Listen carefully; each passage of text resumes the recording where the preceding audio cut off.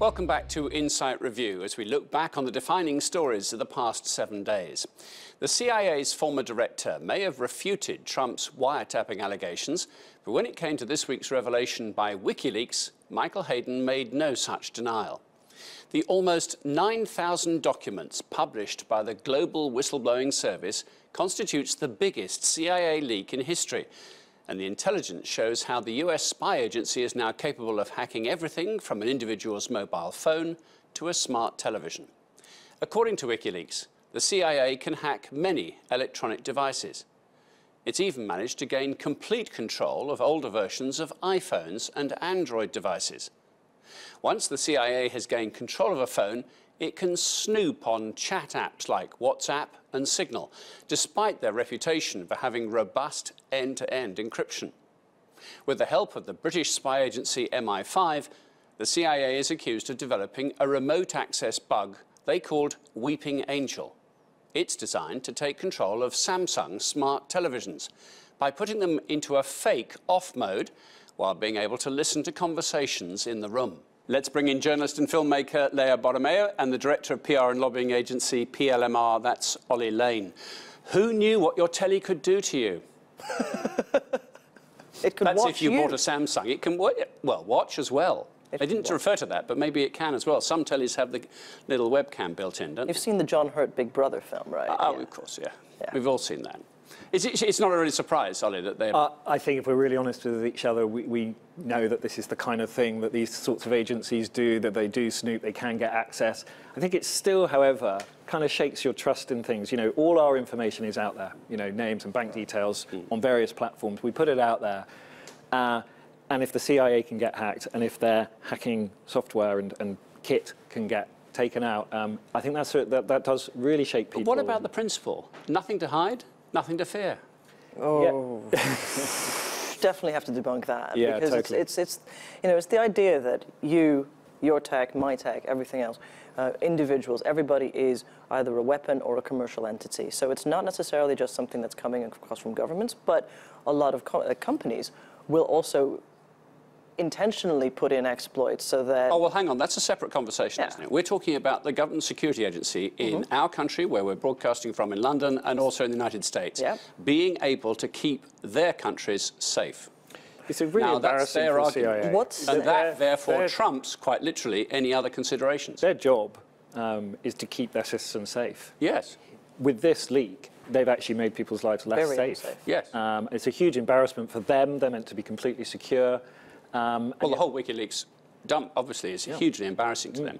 These WhatsApp things that, you know, some of us use on the phone, the great selling point of apps like that is it boasts, it actually says on the screen, this has got end-to-end encryption. Nobody else can read this, nobody else can overhear this call. And even that, apparently, is an idle boast now.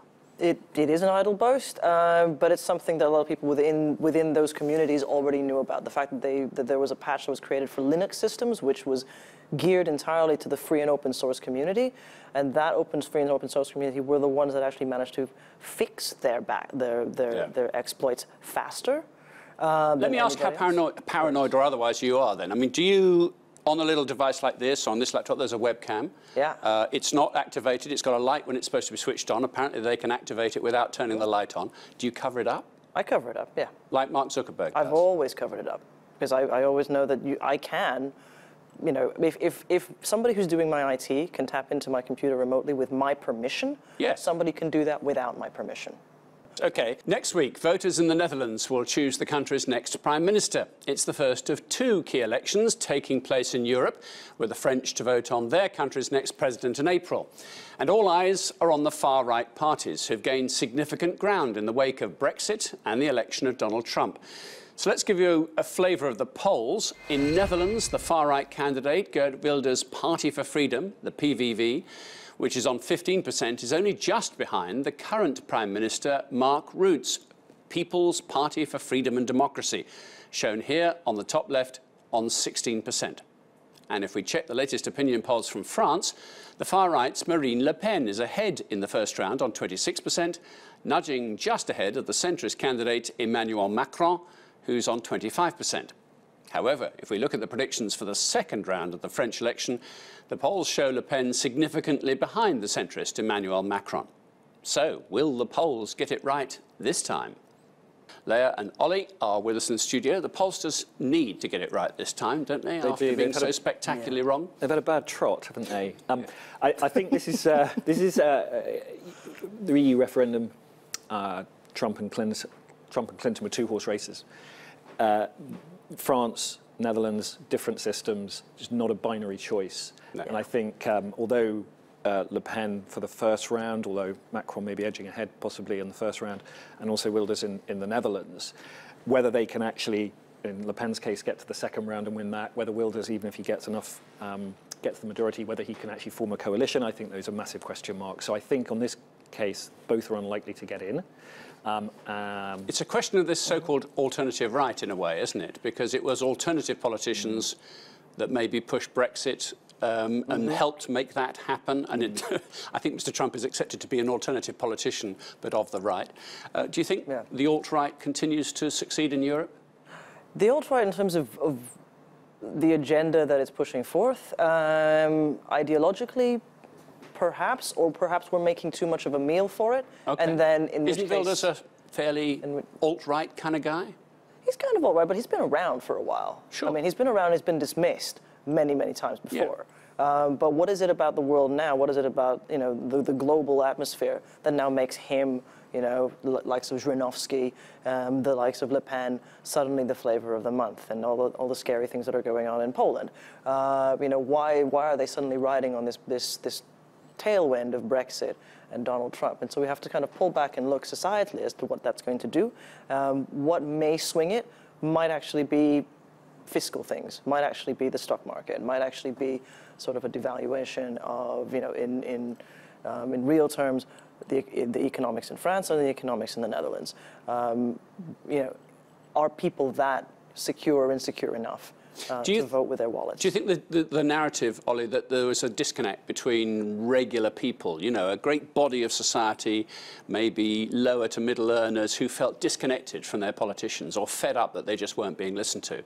And that seems to have happened in the Brexit case. It seems to have happened in the Trump case. Does that apply, do you think, to Netherlands and France? Yeah, I think it probably does. I think that must underpin most of what's going on there. And I think actually whatever happens in France and Holland in these elections, more centrist candidates are actually having to toughen up their line on immigration to try and capture some of those votes. So even if they don't get in, there's been a big effect actually on policy for the future. Well, let's stay in France, shall we, for our final and rather sad story about a white rhino that was shot and killed by intruders at a zoo in France. In what's believed to be the first such incident in Europe, 4-year-old Vince was found in his enclosure at a zoo just outside Paris on Tuesday morning. According to French police, one of his horns had been hacked off with a chainsaw. Well, Leah and Ollie are with us. The trouble is, the horn is so valuable, isn't it? Tens of thousands of dollars if you can get it out the country into a black market somewhere. Yeah, hugely valuable and precisely zero medicinal benefit. And yet these things happen and in the wild, and to bring it into to happen in a zoo in Paris actually really suggests a real escalation on this trafficking, actually, which is scary. There was a lot of security at that zoo, and yet it's not as if the zoo hadn't thought about this. Well, no, it also seemed that they kind of interrupted them because the other half of the horn was partly severed, semi-severed. And you know, it's thinking about the distress to the animal. Thinking about the idea of, you know, when we're talking about things like security, national security, public spaces, soft targets, and all of those things, you know, if you can get a bunch of poachers in with chainsaws into a zoo, what else can you get in? Yeah. And you're also thinking about the sort of the bigger and global thing about this is, why are we still doing this? Why is this still a thing? You know, why is ivory still a thing?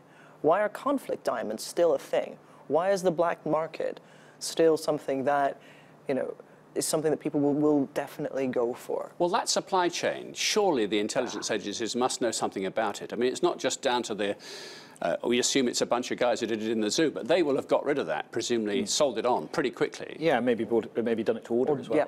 Indeed. I think there's a question here for zoos as well. I mean, you know, their sort of point is to a lot of education about conservation and also to ensure that really endangered species do continue to exist. But if they're not keeping them safe, they don't do a huge amount for conservation directly, then that does actually raise a question mark against what they're there for. And I think, you know, there is a sort of reputation management issue for them. They need to be stressing the reassurance of their security, and they also need to be stressing actually they do a lot for conservation. Good to have you with us. Ollie, Leah, thank you both very much indeed. We're going to end our programme with the Insight Bite. This is just a little something that we feel you should know. And we featured the death of some parts of Australia's Great Barrier Reef on a recent edition of Insight. So an alarming follow-up to that report. The news that's come in that the bleaching effect has now occurred for 2 summers in a row. This has never happened before. Helicopter pictures reveal kilometre after kilometre of white coral. No sea life left to be seen. Now, scientists say the death of some parts of the coral is a direct result of rising sea temperatures, and they've called on governments worldwide to do more to counter global warming. And that's all from me for now. I'm Martin Stanford. That was Insight Review.